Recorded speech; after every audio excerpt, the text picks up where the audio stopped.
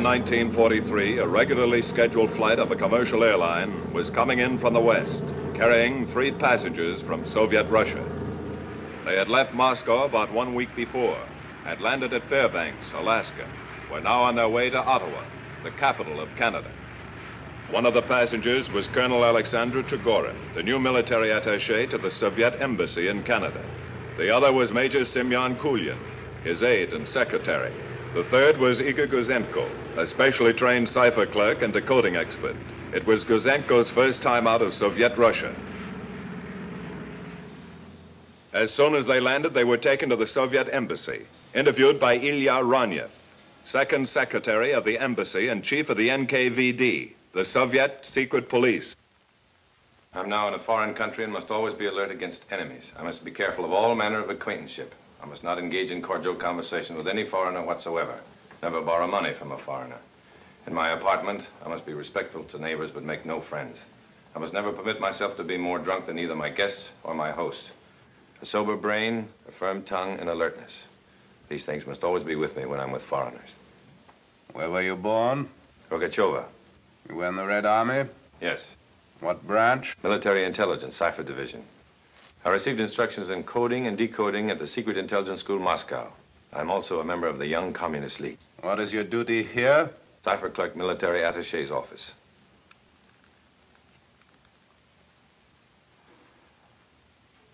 What do you know about this idiot? He was assigned to me by Headquarters Military Intelligence. Before you left Moscow, you were given certain answers to the questions I just asked you. Why didn't you use them? I'm sorry, Comrade Ranyev. I thought with you... You will give those answers to everyone, no matter who. You will think, eat, sleep, breathe those answers until you know no others. Where were you born? In the town of Gorky, Studiony Street. What school? Economics Technical Institute. What's your duty? I'm employed by the military attaché as translator and secretary. Have you ever been a soldier? No, never. That's better. I give only one warning. As a cipher clerk, you're a fountain of information. No one, not even members of the embassy staff, must know who you are and what your work is. No one will know. One more thing. It will be wise never to forget that even on foreign soil, you're a Soviet citizen and soldier. I could never forget that, Comrade Ranyev. We'll see. Bushkin will take you to the cipher section. That's all.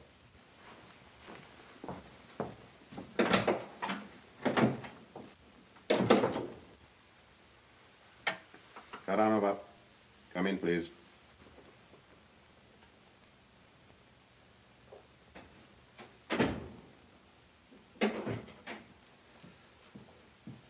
My secretary, Nina Karanova, Colonel Trigorin, Major Kulin.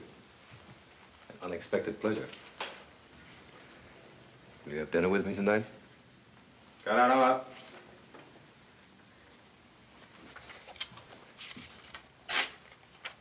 We'll handle this matter yourself. Yes, Comrade Johnny. You haven't answered my question.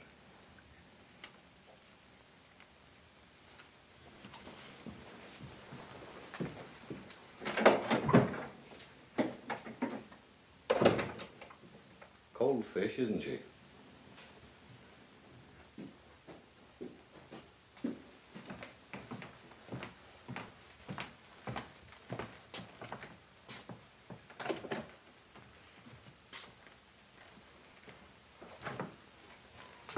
The bell is here.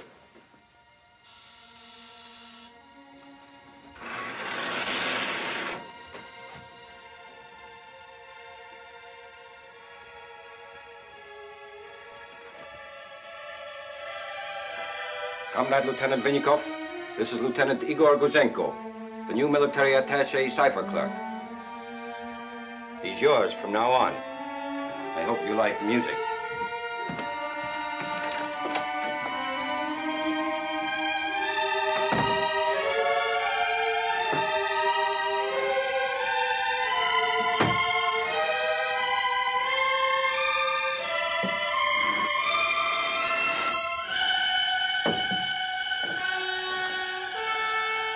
Ranyev's cipher clerk uses that room. That one belongs to the diplomatic cipher clerk. This is the washroom. The small incinerator's in the far room to your left, the large one to the right. This is yours.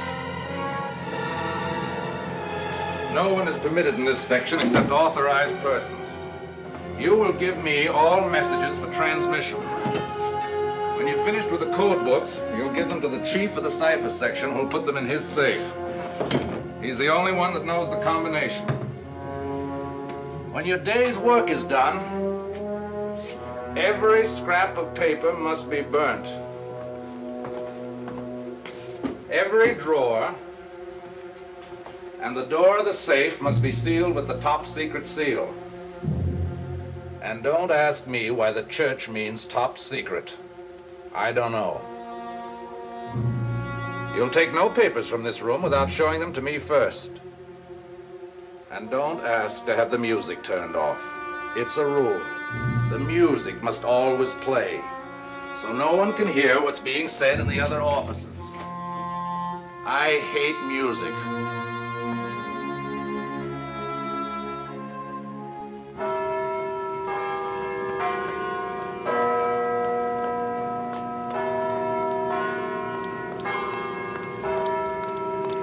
Koranova, Ranyev's secretary, was extremely friendly to Gouzenko. She had introduced herself to him, offered to help find him an apartment. His first night in Ottawa, they met in front of the Chateau Laurier. They went to a gay restaurant. Gouzenko discovered that Canadians were a happy people, who even in wartime seemed to enjoy themselves.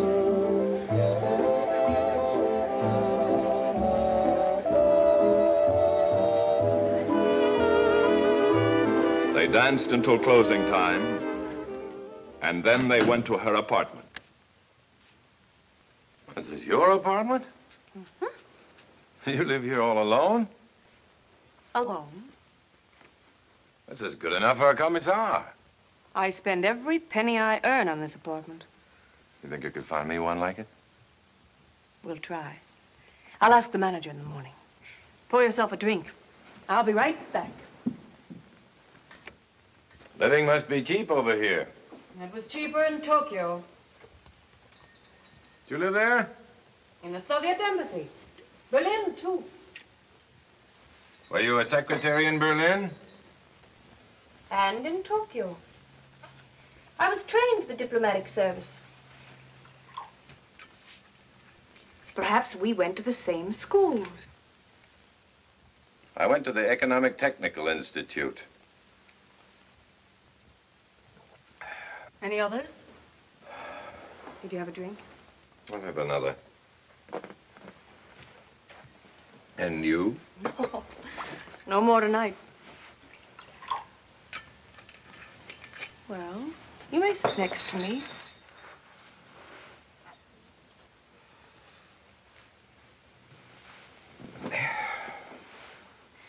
You must be very tired. It was a long journey. Here, let me make you more comfortable. I might fall asleep. When do you begin work?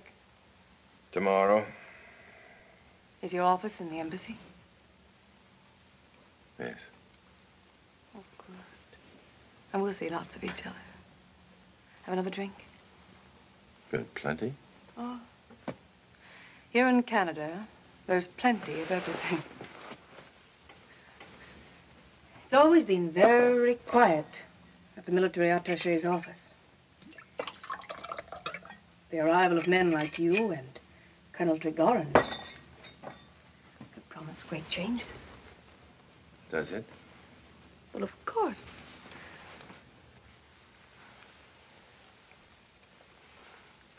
Ah, it's wonderful.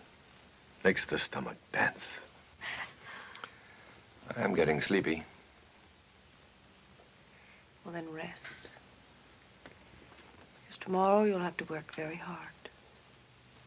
There'll be messages. Many secret messages. Isn't that true? I'm a very important person with all kinds of important secrets. Listen, I'll tell you one. My wife is very beautiful. More beautiful than I? Hers is a quiet kind of beauty, soft and warm. And mine? Your beauty is a thing carved out of granite, with no body or soul. You're being unfriendly now. Why? You're not very clever. You've been away from Russia too long. Experience has provided new techniques. You should learn them. For one thing, never ask direct questions. And for another, you should never bring a Russian to a place like this for questioning. This might dull the wits of these Canadians, but to a Russian, it means only one thing. It would be better not to make an enemy of me, Comrade Gouzenko. I don't want to make an enemy out of you any more than I want you to make a fool out of me. I drink vodka like a true Russian. I love my wife, and I thank you for everything. And, of course, you will tell the truth about me, because if you don't, I'll have to tell how easy it was to see through you. Good night.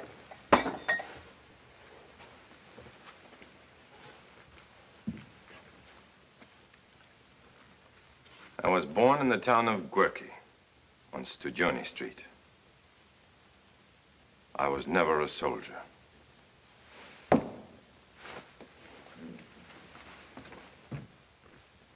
Within a few days, Gouzenko settled down to the job for which he had been so well trained.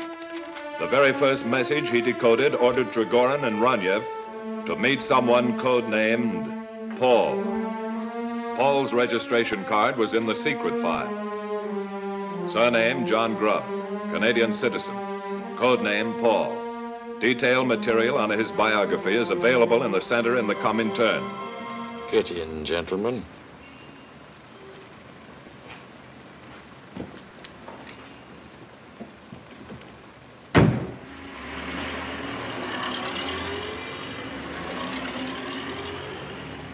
I've been expecting you, Trigorin. Welcome to Canada. It's time, you know. It's time they sent someone competent. Canada's important. It'll be more important when we've won this war. Do you understand that? Did they tell you that? My orders are to build a large organization. A large organization? What's that? A mass of people swarming like bees? Or a few smart ones in the right places? Our requirements are quite extensive. For example, Moscow would like to know what chance there is of getting someone on the general staff level. They're mad. They'll be asking for the Prime Minister next. Not until his name is John Grubb. Canada is not yet ready for me. You're not dealing with an amateur, Colonel. I founded the party in Canada in 1920. I'm a graduate of the Lenin School. For your information, I take my orders directly from Moscow, not from the embassy. I sometimes need to remind Ranyev of that. No, you need people in the right places. In the Army, the Air Forces, the Navy, the National Research Council, the Department of External Affairs. This is a general list of required information.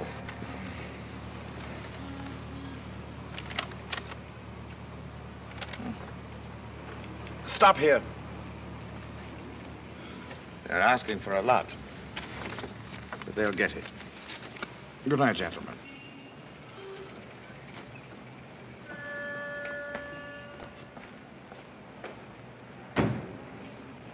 House of Commons, members' entrance.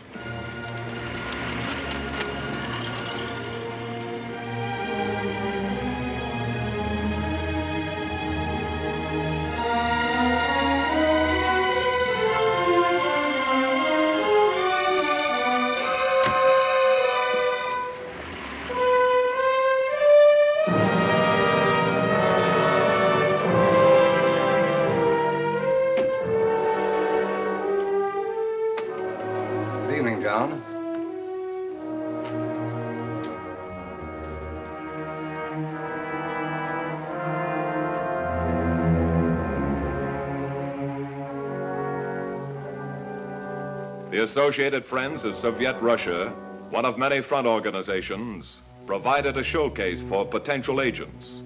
Here, John Grubb could spot those ready for what was called further development.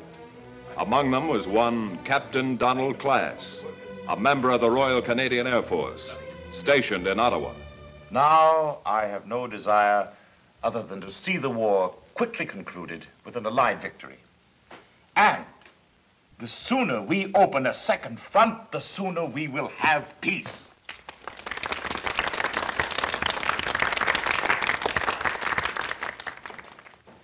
Ladies and gentlemen, to our Soviet friends.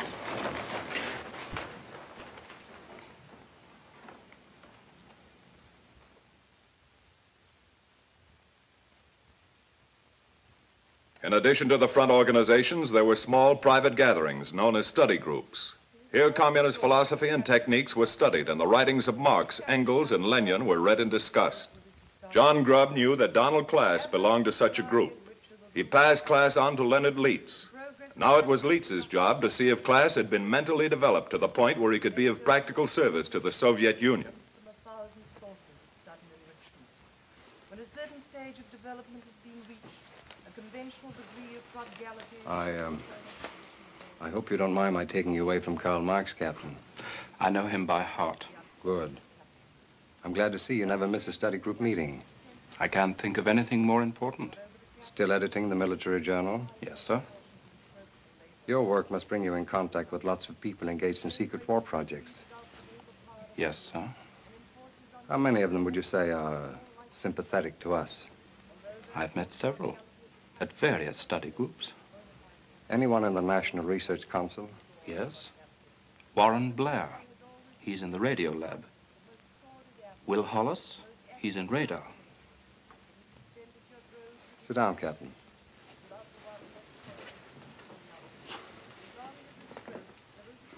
Captain Class, all kinds of people come to these Marxist study groups. They fall into two categories. First, there are the talkers. They, of course, are the loudest, the most emotional. To some, Marxism is kind of a game they play to rid them of their frustrations. To others, it's a kind of a fashionable cult. We know them for what they are. Essentially unreliable, basically cowards. Then there are the doers. They never have too much to say. One can feel in them the fanaticism of the true believer. They understand the deadly earnestness of the class struggle and are ready to make every sacrifice for it. Unfortunately, there are not too many doers. Captain, you can be of service to our party, providing your loyalty is great enough. Let the party try me. It will. Within a few weeks, Captain Donald Class was an active Soviet agent. Through him, Gouzenko's files were fattened with new registration cards.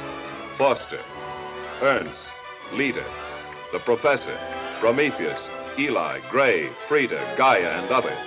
All Canadians, all party members. Now they were able to get all kinds of top-secret information. Helen Tweedy, code name Nellie, employed as a clerk in the Department of External Affairs. Through her, they were able to invade the most secret diplomatic files. In that way, getting at important information other governments were entrusting to Canada. The web kept growing in size and efficiency.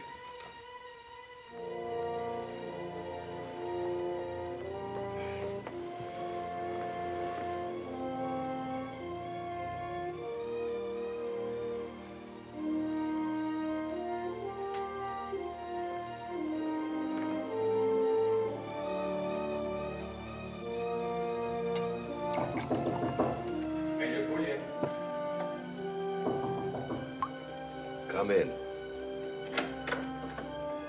Come in, Gouzenko. Have a drink.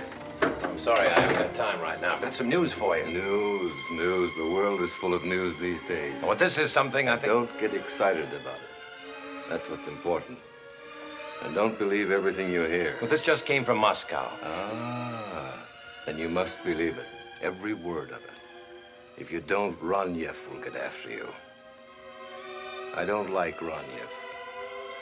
Watch out for him, my boy. These pencil pushers always make trouble for us soldiers. He doesn't frighten me. Not when I'm drunk.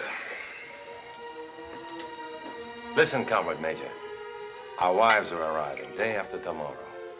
Oh, no. What time? 11:30.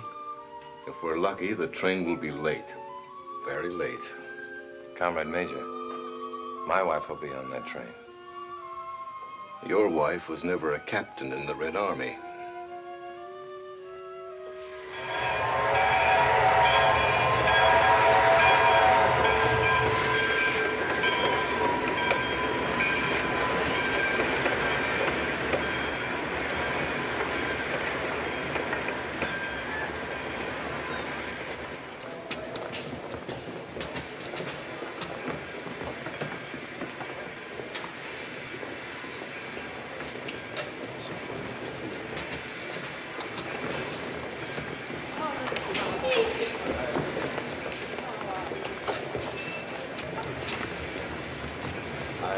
Hope you had a pleasant journey.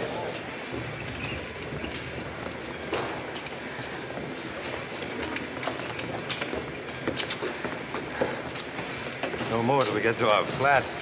We have a flat? 3 rooms, all our own. No. Yes, 3 rooms.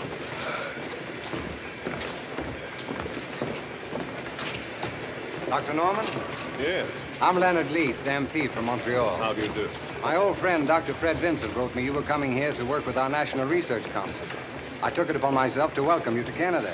That's very kind of you. And then after San Francisco, we passed through Chicago and New York. The buildings, Igor. I was made dizzy by the size of them.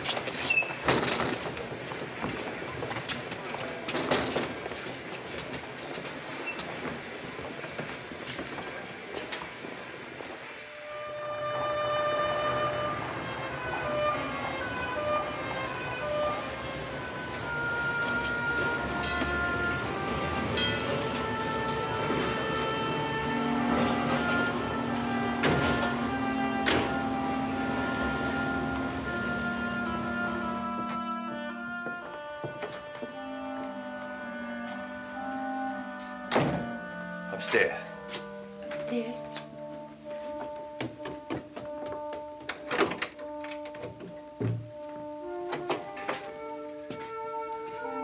Welcome home, Anna. Igor.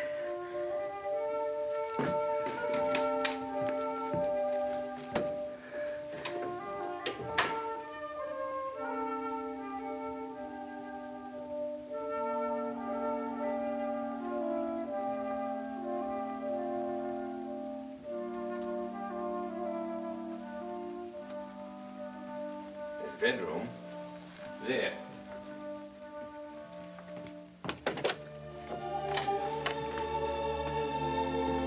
Oh, it's beautiful. I don't know what to say. Don't say anything now. Only lots of time. But I can't wait. I've got to tell you something.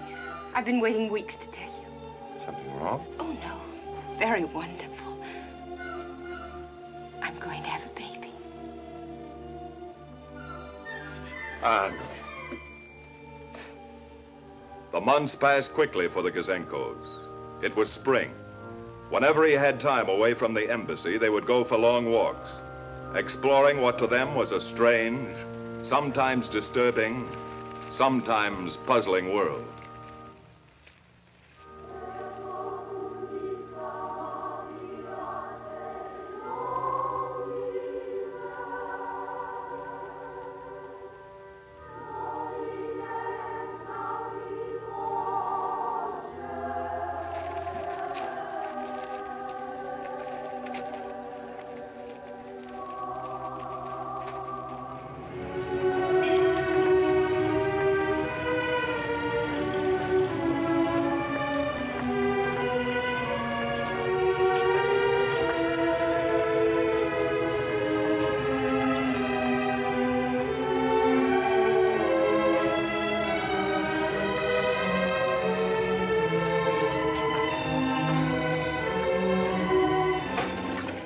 fact is, these people are politically uneducated. They have no leadership to help them think. Either they don't think at all, or they think as they please. It isn't any wonder they get confused. But you haven't yet told me one thing. Ask me anything. Do you want a boy or a girl?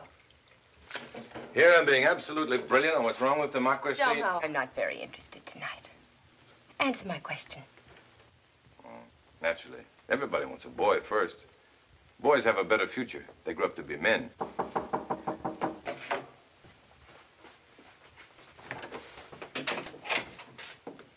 Good evening. Oh. No, please don't get up. I just stopped by for a moment to ask you to try a piece of this apple pie. Oh, I had such luck with it. It turned out simply delicious. Oh, that's very kind of you. Oh, not at all. It was too much for Albert and me, anyhow. I've seen you often enough before, but we've never met. Oh, I'm sorry. Igor, this is Mrs. Foster, our neighbor. How'd you do? You feeling all right? Very well, thank you. Oh, good. Now, don't forget to call me if you need anything. Good night. Good night. Good night. Good night.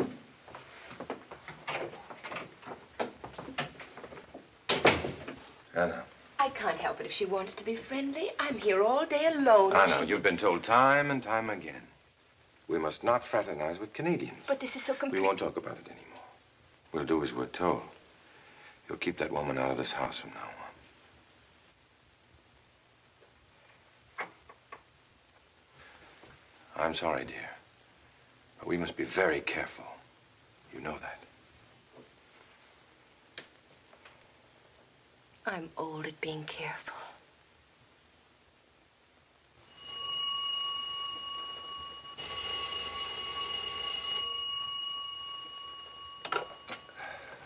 Igor Gouzenko here. Yes, immediately, Colonel.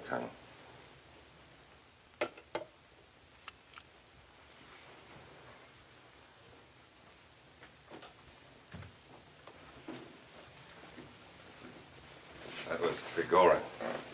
He wants me down at the embassy right away. Something urgent has come up, he said. Couldn't it wait until morning? Of course. But it's like the army. You hurry here so you can wait longer there. It's snowing out. Put a scarf around your neck. I'll get a taxi. If I can. Worries me, Anna. Leaving you here all alone. I'll be all right. Are you sure of that? Of course. The doctor said it would be at least a week more. Doctors are sometimes wrong. Stop worrying, Igor. I feel very well. Get your work done and hurry home. I'll keep the bed warm for you. I'll hurry.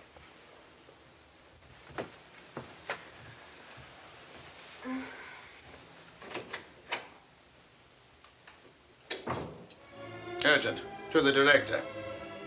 The professor reported that the director of the National Chemical Research Committee, Stacy, told him about the new plant under construction. The plant will produce uranium. As a result of experiments being carried out, it has been found that uranium may be used for filling bombs. The Americans have developed wide research work, having invested in this business $660 million. Grant.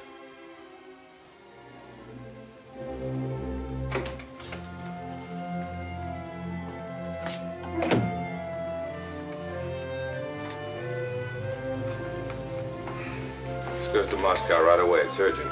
Everything's always urgent. Especially getting back to bed.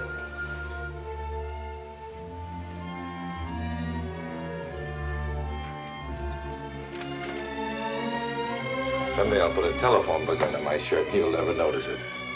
Try it and see.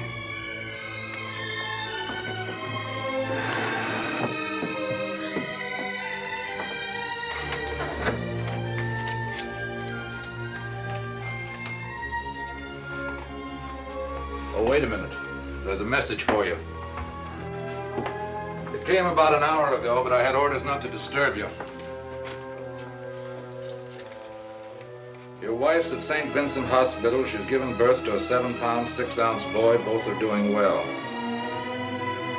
A boy!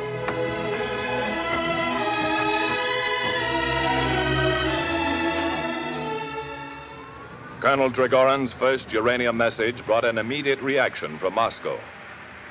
This project was given precedence over every other activity.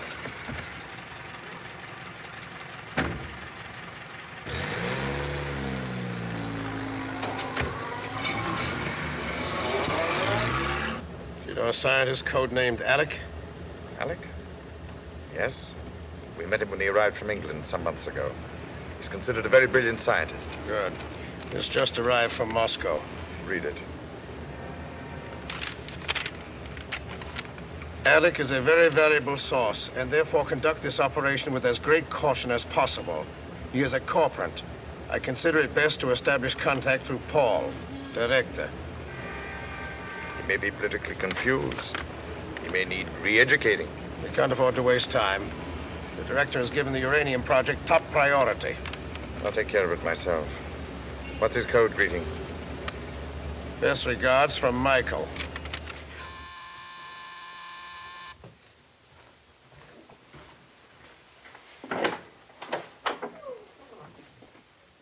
Yes? Dr. Harold Norman. Yes?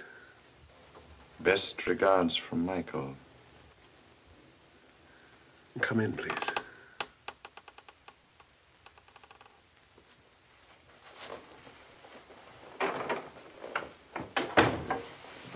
Who are you? I am Paul.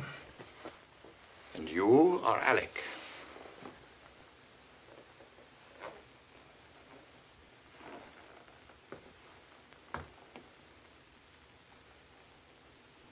You have comfortable quarters here.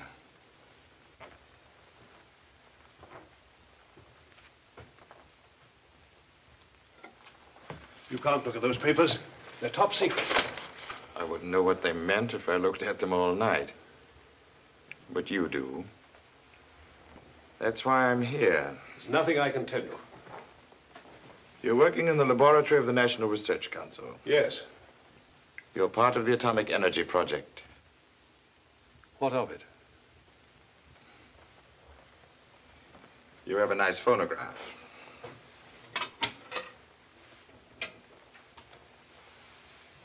And Shostakovich.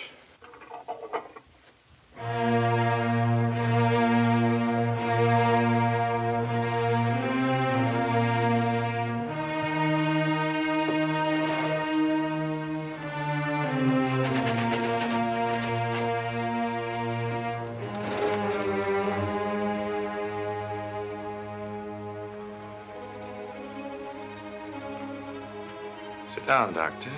Sit down. Let's be comfortable while we listen.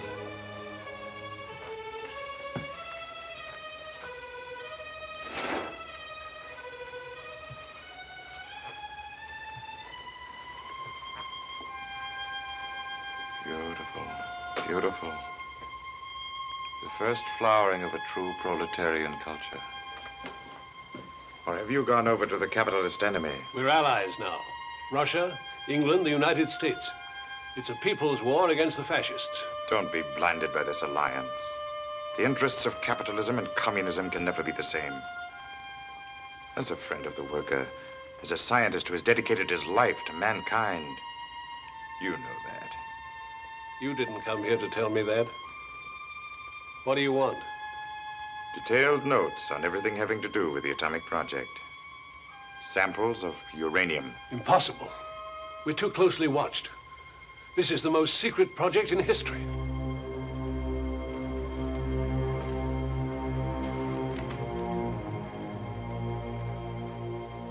As a member of the party, you willingly assumed certain responsibilities. In the past, you never gave us reason to question your loyalty. But you don't understand. This is no ordinary explosive. This is a force as powerful as nature. Uncontrolled, it could destroy the world. Exactly. And that's why we must all have it. Don't you see? Then they'll not dare use it. Think of it, Dr. Norman. you and others like you can help bring peace to the world. Peace and a chance for decent people to build a new, free world. You can't refuse, Dr. Norman. It will be your contribution to the safety of mankind. The safety of mankind.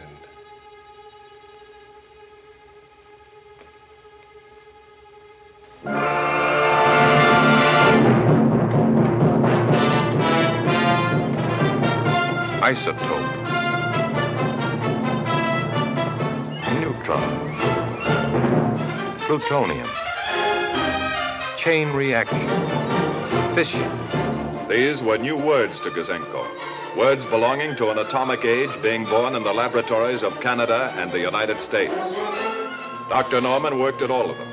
Oak Ridge in Tennessee, Hanford in Washington, Chalk River in Petawawa in Canada. The new words were in his report to the Soviet military attaché. Shortly after Germany collapsed, Dr. Norman provided Colonel Trigorin with 10 pages of detailed information on the production processes of the atomic bomb. As a sample, he also handed over a platinum with 162 micrograms of uranium-233.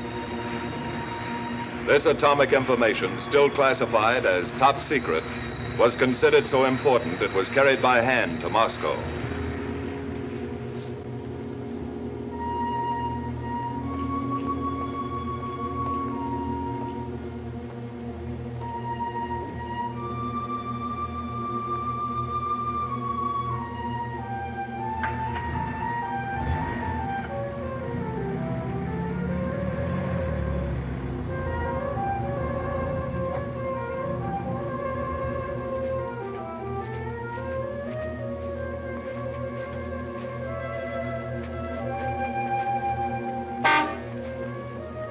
Jump in, Doctor.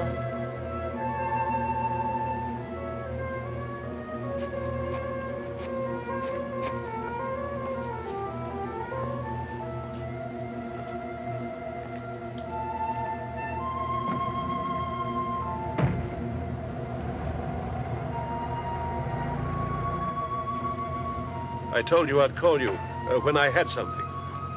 I have something for you. What? You're being sent back to England. How do you know? We know. Do you deny it? No. I just heard it myself. I was going to tell you. In a few days, you will receive further instructions about contacting one of our men in London. You will give him any additional information you have, and all the new information you will get. I've done about all I can. This whole business is extremely painful to me. You're becoming a sentimentalist, Dr. Norman. You will receive further instructions within the next few days.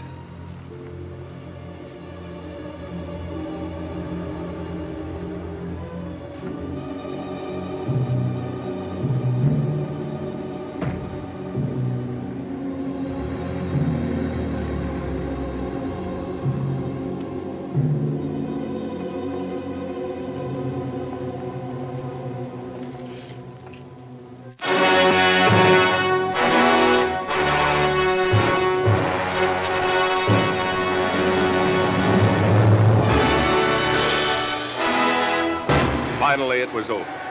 The tired world sang and danced and laughed. Perhaps at last there would be peace in our time.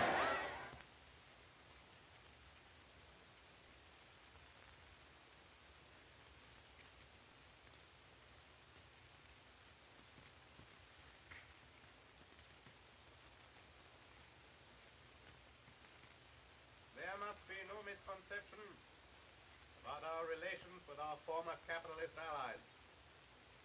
Our interests can never coincide. Our roads and aims are quite different. We have no place for bourgeois sentimentalism. Only relentless realism.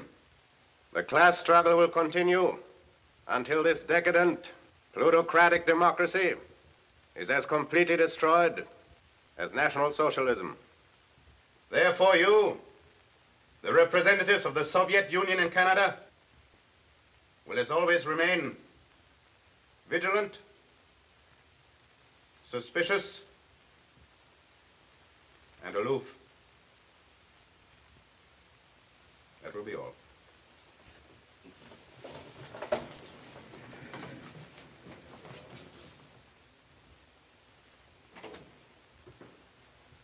Hello. Did you have a nice time?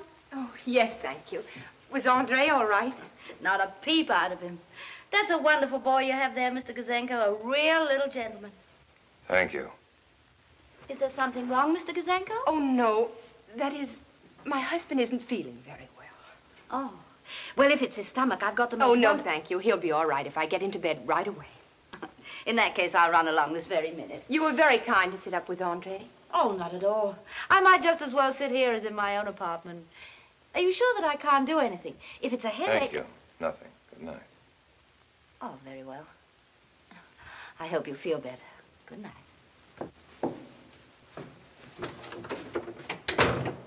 Anna. What could I do? You telephoned me at the last moment. Tell me I must come to the embassy immediately for a special meeting. I can't leave Andre alone. Somebody must look after him. Be grateful you have kind neighbors.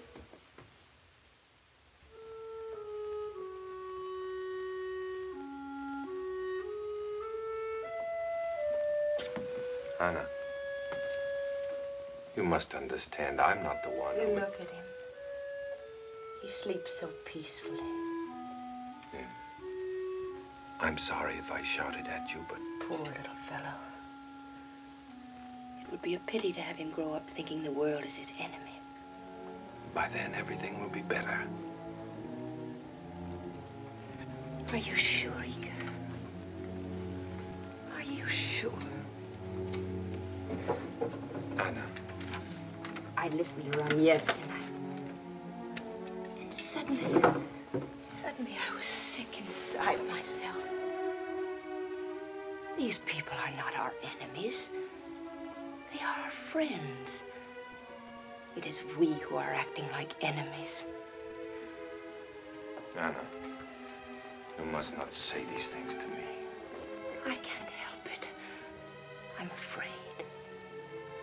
For him. For you. For me. Before I came here, I believed everything. Now I can't even understand. We're simple people, Anna. We can't understand everything.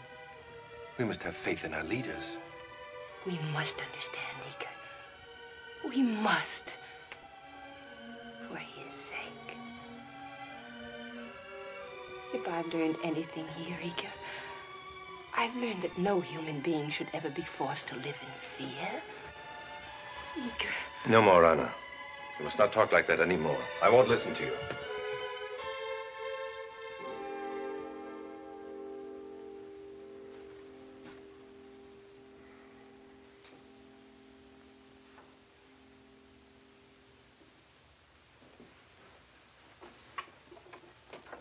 A wave of jubilation and thanksgiving sweeps the cities of the land at the news of Japan's surrender.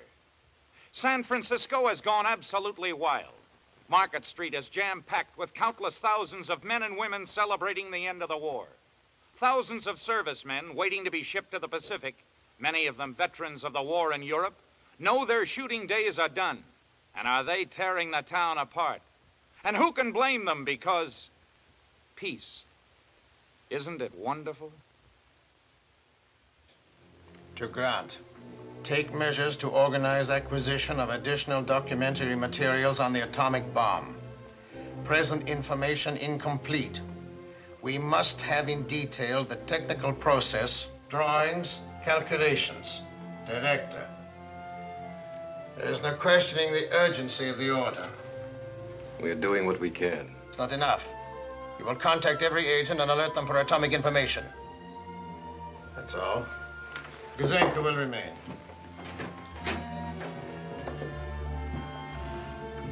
Oh, Gouzenko, telegram to the director. We We have alerted every agent to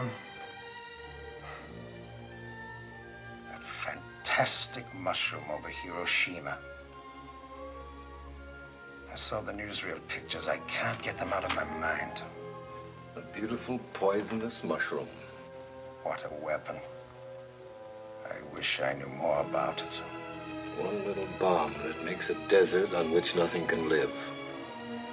What more need you know? Sometimes I think you're a great fool, Kulin.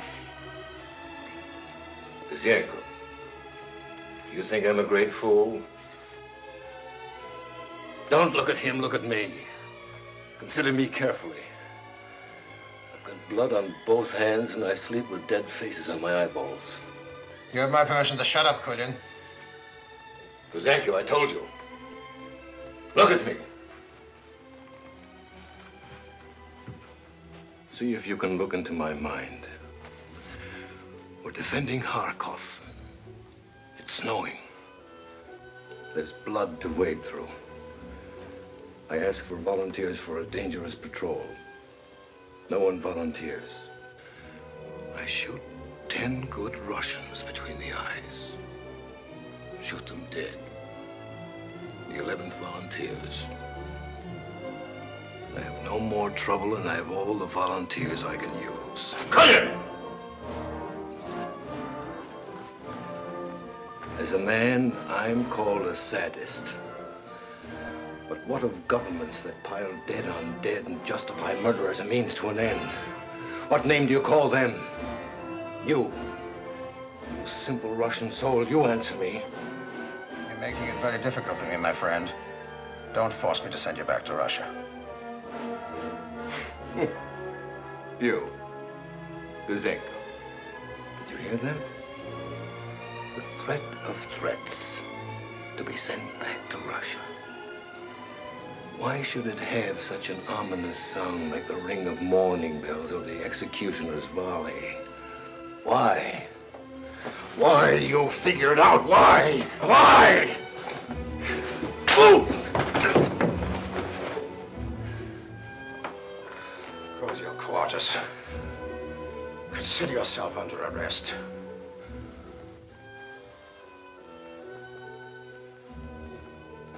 Yes. It's about time.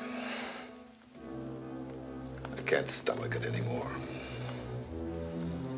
An efficient firing squad will solve all my problems.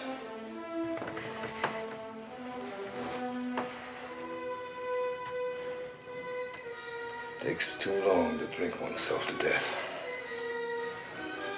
Too long.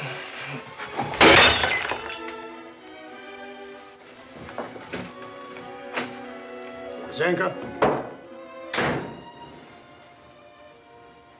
You have a good record, Gouzenko. It will remain that way unless you repeat a single word of what happened here.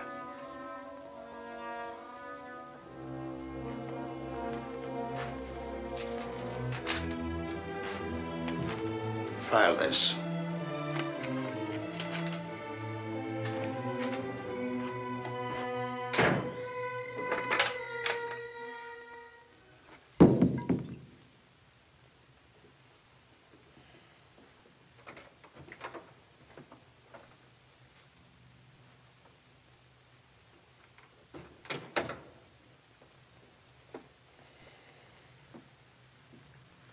I've got to talk to you, Comrade Major.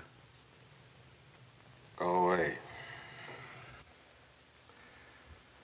Why do you say you can't stomach it anymore? What is it makes you willing to face a firing squad? I'm drunk. I never know what I say when I'm drunk. Comrade Kulin, you're the son of one of the great heroes of the revolution. Your father was close to Lenin. You're turning away from everything he stands for. Why? My father was once a great revolutionary Marxist. Today, he pays for a living by saying what he's told to say. Kulin, you know more than I. Do you think there's going to be another war? War is part of the process leading toward the general upheaval throughout the world that will result in the establishment of world communism. There mustn't be another war. Never again. Listen, Kulin, there must be another way. Tell me the truth. Truth? What's that? I used to know when I was a very little boy. You don't know. You will never know. You were born too late.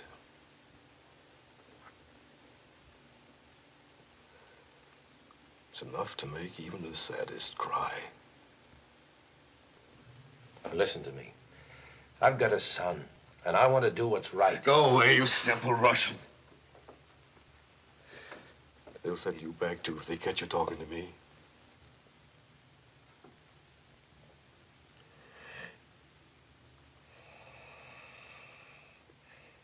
Go away.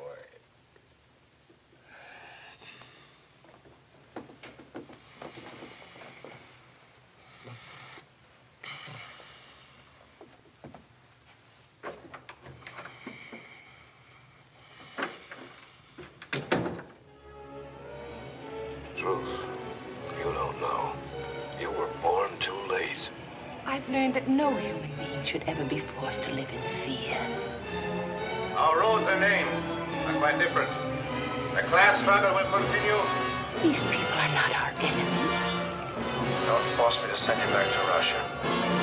Today, he pays for a living by saying what he's told us. He must understand, Igor. What of governments that pile dead on dead to justify murder as a means to an end? The class struggle will continue.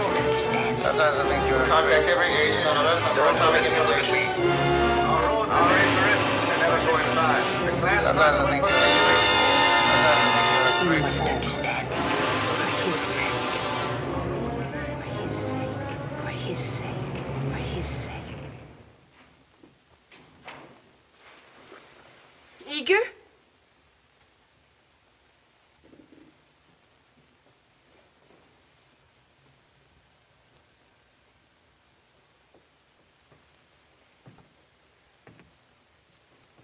What's wrong? Everything.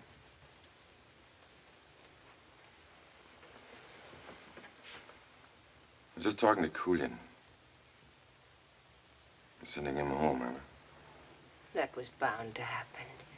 He drinks too much. Drinks to forget. Forget what? Himself. His father.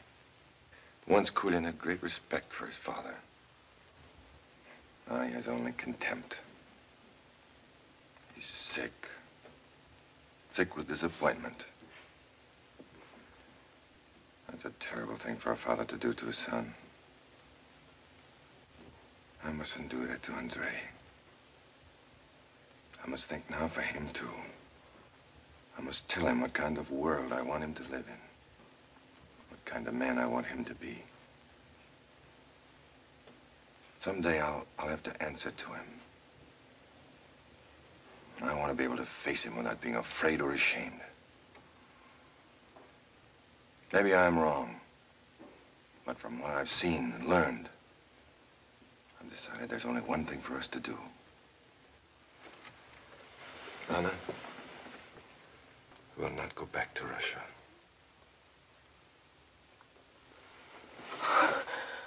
Oh.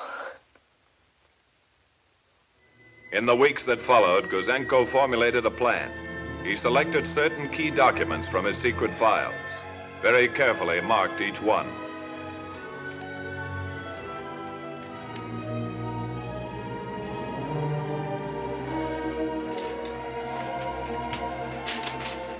The colonel wants to see you in his office immediately. Thanks. What are you doing? Just straightening out my files. Pretty busy, eh? Very busy. No rest for the wicked, huh? Igor, my old friend, I'm glad to see you. Sergeyev, when did you arrive? Today? Sergeyev is your replacement. You are returning to Russia. Immediately? As soon as you have shown Lieutenant Sergeyev everything he should know, you will work together from now on. Yes, Colonel. That's all. Comrade Gouzenko, I hear you're going home. Yes? Are you happy? Why shouldn't I be happy? You might at least introduce me, Igor. He's not very polite, is he? Comrade Sergeyev, Comrade Karanova. We will see more of each other, I hope. You will.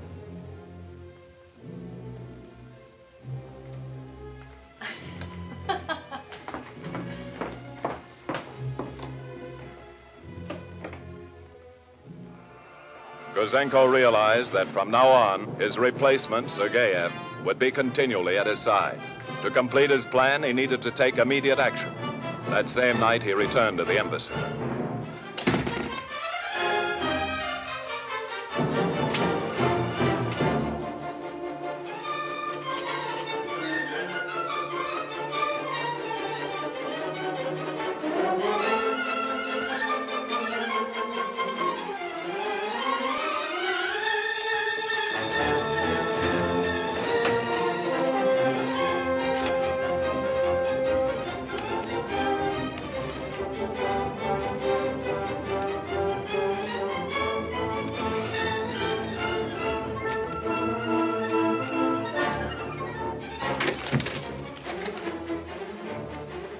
What are you doing?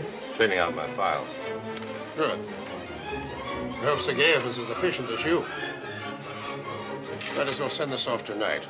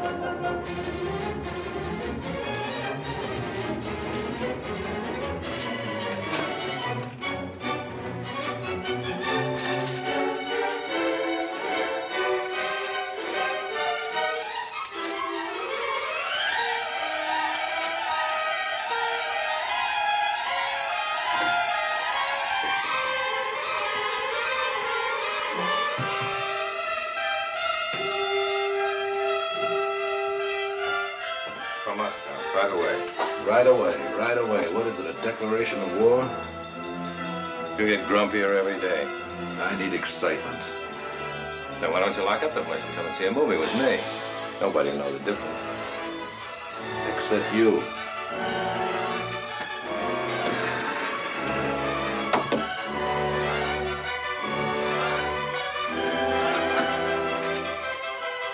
Go along now before I report you for trying to make me neglect my duty.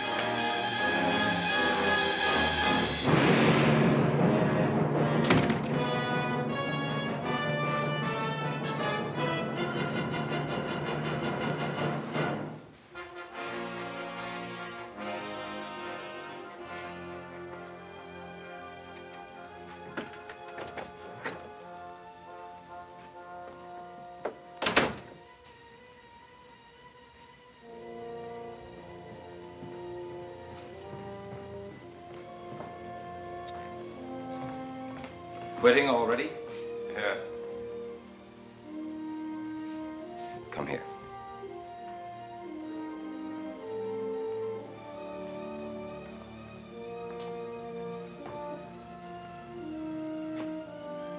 What do you want?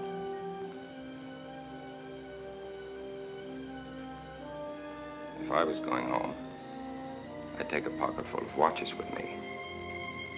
I'd be a colonel in no time, I'll bet you. It's a good idea. Good night.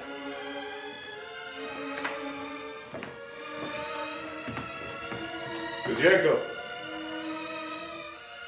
Well, Gouzenko, all packed and ready to go? Yes, Comrade Ronyev. Good. I'll see you before you leave.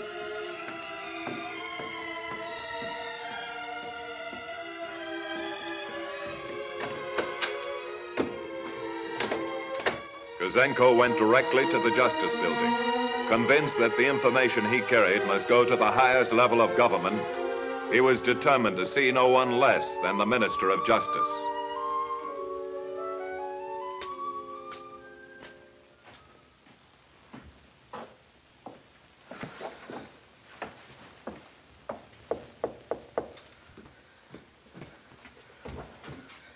Who is it?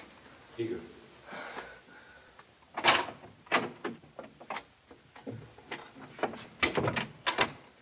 I went to the Justice Department. There was nobody there but a sentry. I couldn't tell him anything. How could I trust him? They'll be searching for you at 12 tomorrow. I know. I'll go back to the Justice Department first thing in the morning. You and Andre will come with me. I won't leave you here alone. We'll come.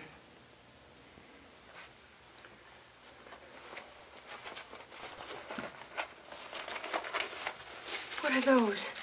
Diaries. Cables to and from Moscow. Agents' reports on the atomic bomb. High explosives, radar, false passports. Even notes on a secret meeting between Roosevelt and Churchill in Canada. 100 documents. The whole story in the agent's own handwriting, what they've been doing in Canada. They'll surely kill you when they find out.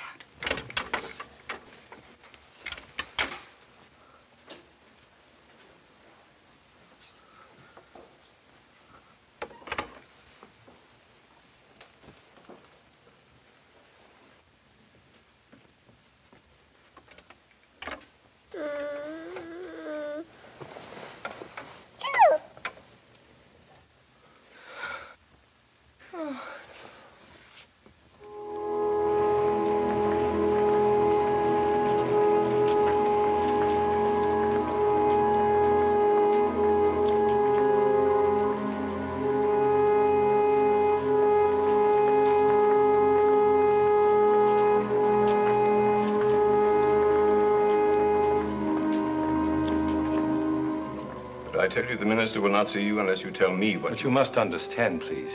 I cannot tell my business to anyone but the minister himself. Why not? It's a matter of great secrecy. It involves the Canadian and Russian governments. The minister's in his other office, at the Parliament buildings. Perhaps if you go there. Thank you. We will go there.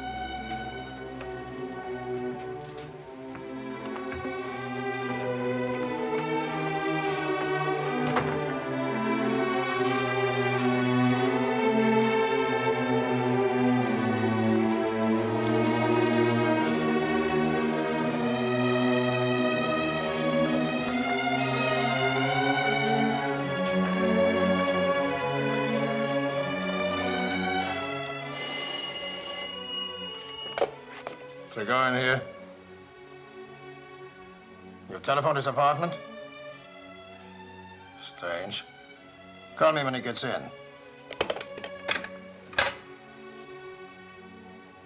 Hello, Ranyev? Gouzenko is late for work.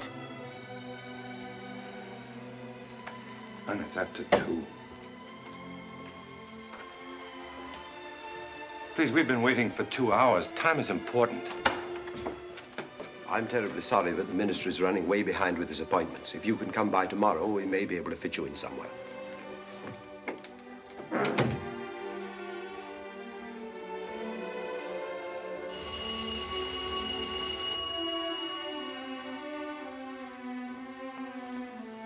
No answer. I'm afraid there are documents missing from the files. What kind?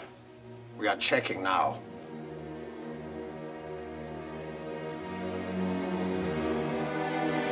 Gouzenko was beaten. His story was too big, too incredible. If the Canadian government would not listen, then he had risked everything for nothing. Then suddenly he remembered what he had learned about the Canadian newspapers, their independence, their freedom. They were his last hope.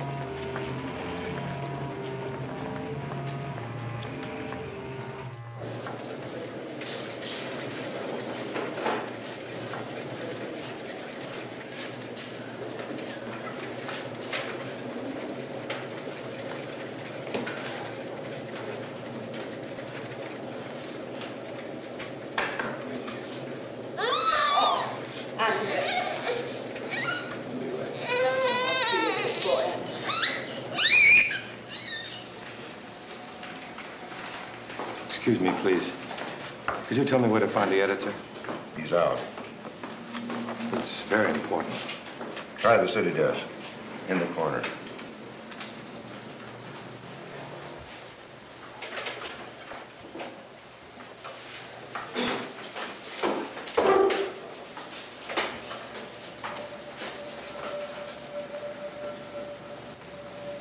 I have some very important information for you.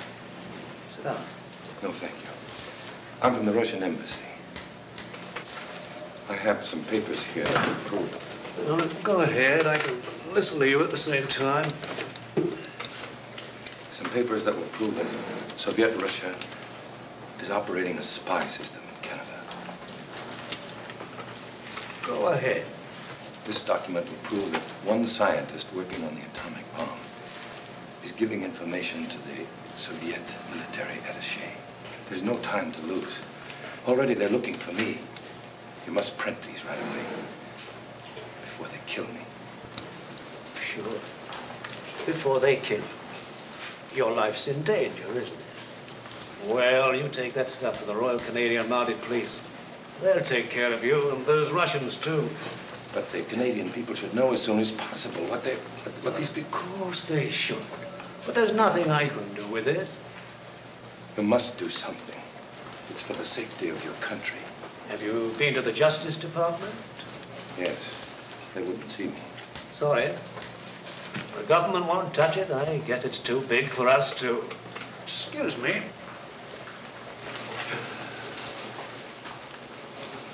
The unhappy man. Some crackpot.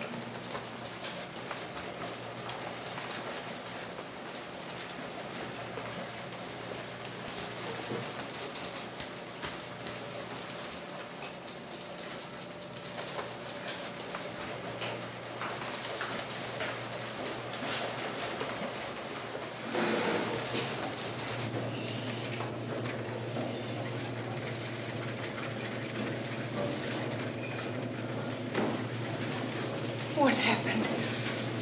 They acted as if I were crazy. They must believe me. They must. What are we going to do now? Go home and pack.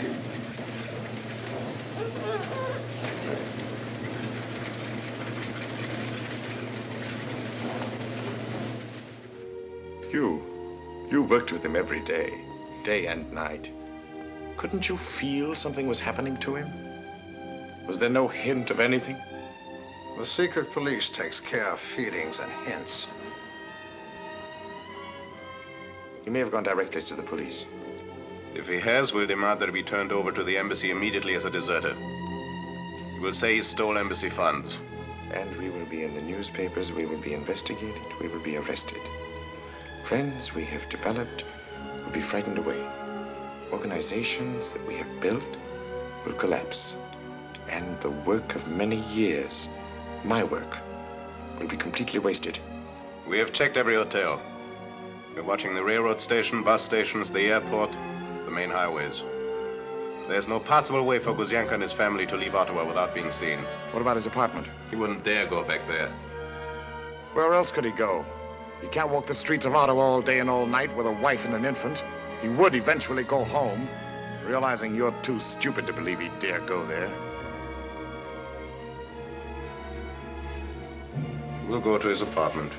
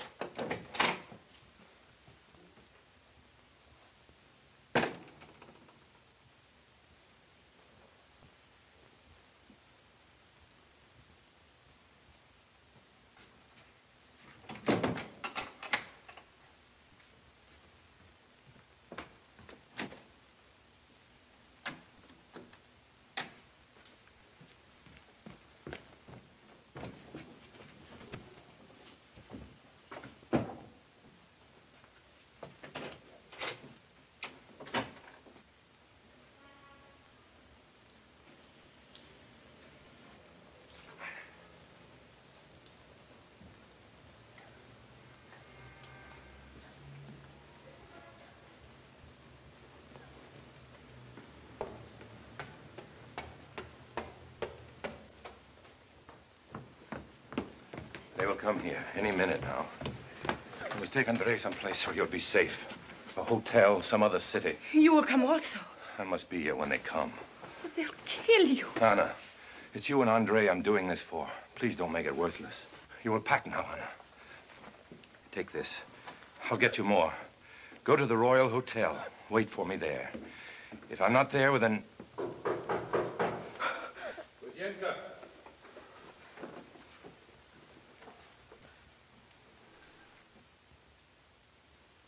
Gouzenko.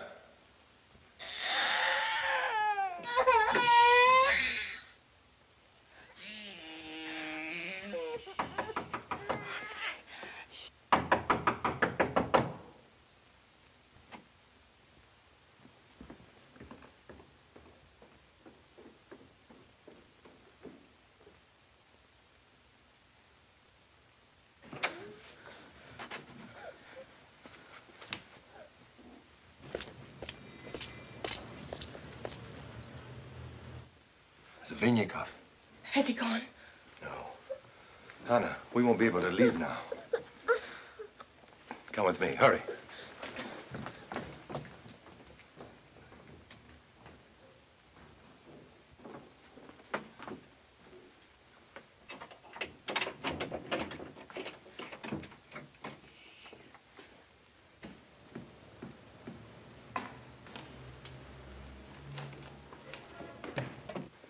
You and Andre will go to Mrs. Foster's next door. You'll wait there. If anything should happen to me, turn these over to the police. Tell them the whole story. I won't go without you. Anna, please. There's no time. Come on. What are you going to do? Please hurry. There's no time to talk. Come on.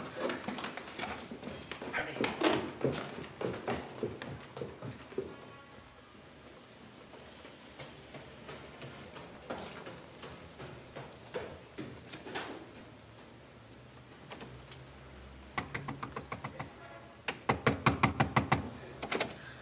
Hello there. Go in. Go in.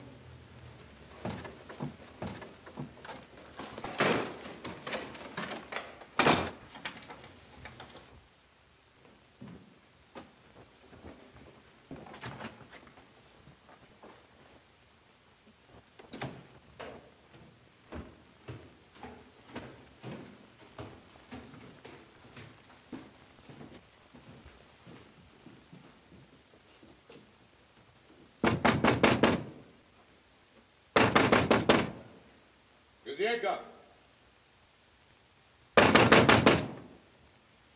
Gouzenko!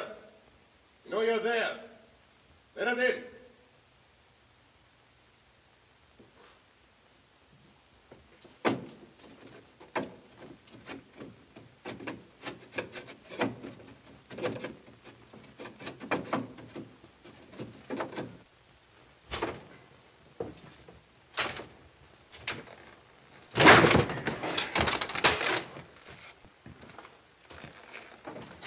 Good evening, Comrade Gouzenko.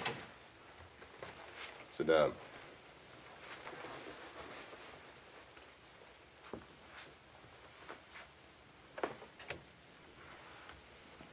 We were worried about you, Gouzenko. Thought perhaps you were ill. You are ill, aren't you?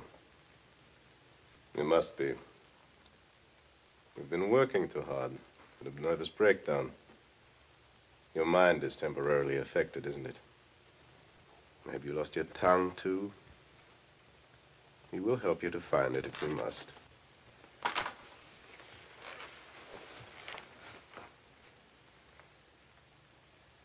Your mind snapped, that's what happened. Didn't want to leave this lovely apartment. Its plenitude of food. This easy living. Couldn't face going back to Russia. And so your mind snapped, didn't it? Don't be stubborn, Gouzenko.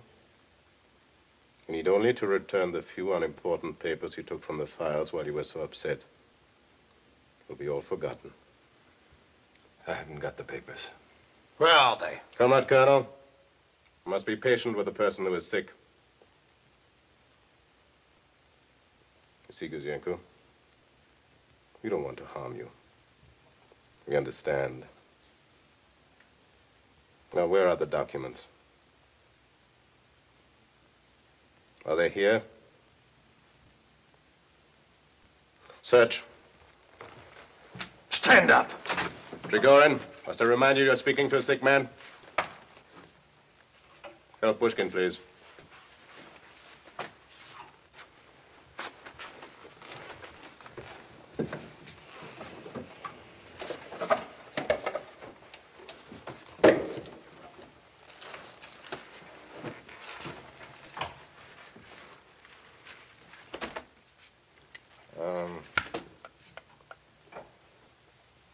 Where's your wife and son? You don't really expect me to answer that question, do you? I was just curious. There is no use searching here. It is obvious that his wife has the papers wherever she is. That should not be too difficult to find out. Trigorin is not as patient as I am, or as understanding.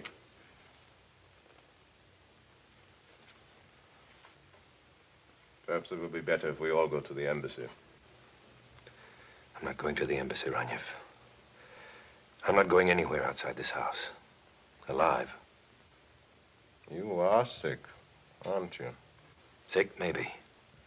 Sick like Major Kulin was sick.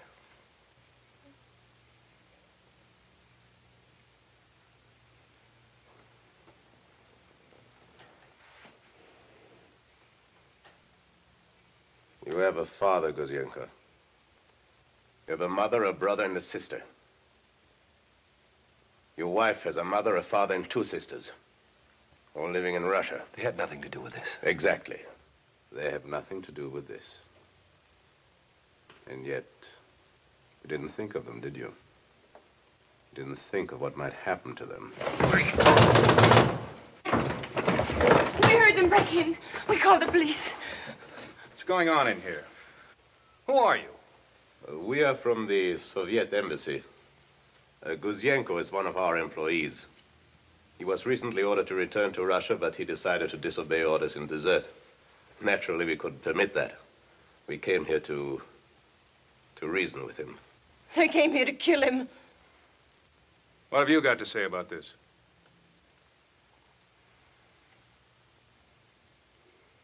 What's happened to you? Why don't you speak?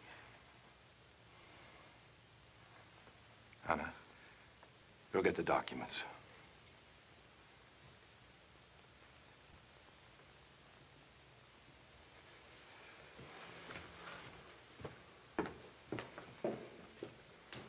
This is a most embarrassing situation, officer.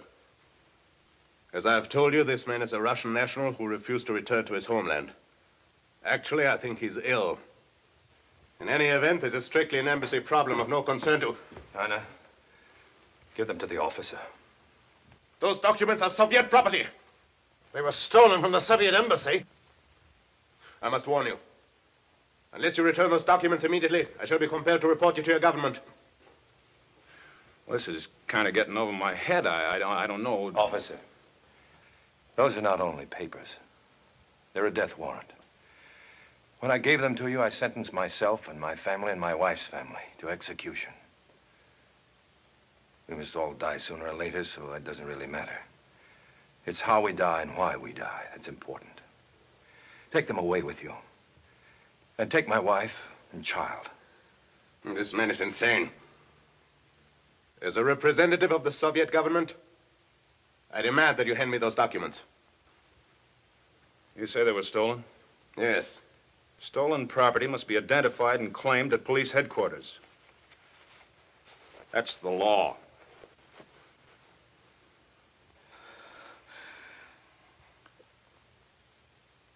You will hear from my government. You will go now. You must not let them go.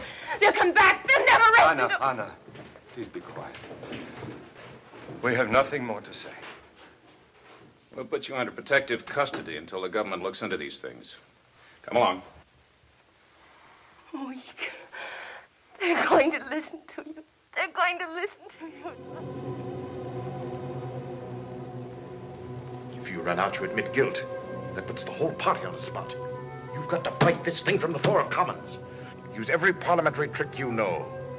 You've got to stir up the front organizations, the sympathetic newspapers and periodicals. Start them howling about forgeries, about witch hunts, about violations of democratic rights. That's fine. What if they send me to prison? You'll be a martyr. And by the time you get out, you'll be a hero. And will you be a hero along with me?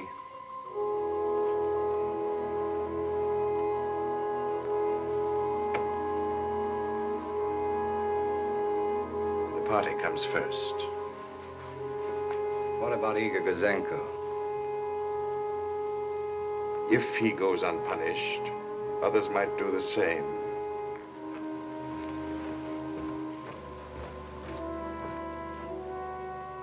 Don't be too unhappy, Leeds. We'll name a city after you. When we take over,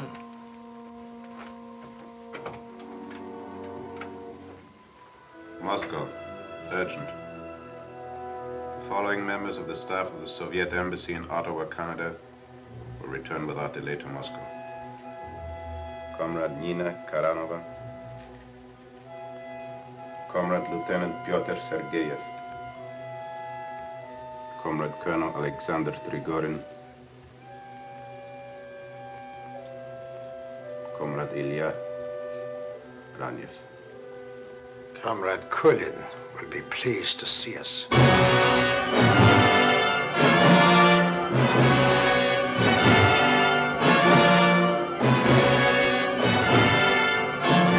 Leonard Leeds, found guilty, sentenced to 6 years. Helen Tweedy, pleaded guilty, sentenced to 3 years. Donald Class, found guilty, sentenced to 5 years. Dr. Harold Preston Norman, pleaded guilty, sentenced to 10 years. William W. Hollis, found guilty, sentenced to 4 years. Of the 18 arrested, 2 pleaded guilty, and 8 were convicted. Today, Igor Gouzenko and his family live somewhere in Canada. By special act, a grateful country has granted them all manners and liberties, franchises and privileges of our Dominion of Canada, and may use and enjoy same freely, quietly, and peaceably as British subjects. But they cannot enjoy these rights. Their lives in danger, they live in hiding under the constant protection of the Royal Canadian Mounted Police. Yet they have not lost faith in the future. They know that ultimate security for themselves and their children lies in the survival of the democratic way of life.